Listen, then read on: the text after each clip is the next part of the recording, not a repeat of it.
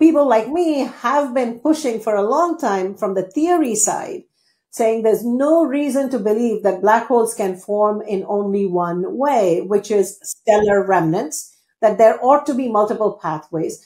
While since I had a bit of a stake in that discovery, my favorite discovery is that of these galaxies that are hosting supermassive black holes already in place when the universe was about 450 million years or so. And in particular, this one galaxy called UHZ1. And that it's just been astounding, entirely unexpected, sort of, would have liked to have seen something like this, but I never realized that the universe might actually hand it to us, gift us so quickly.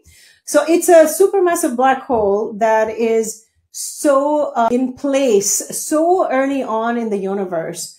And the host galaxy, we were able to measure some very key properties for that growing black hole and the host galaxy that really sort of confirm and provide very compelling evidence to the idea that you can make black hole seeds multiple ways, and that this particular source likely came from a heavy seed that formed from direct collapse of gas in the very early universe. I've seen a lot of this sort of fanfare, and let me say very clearly that the Standard Model has not blown up.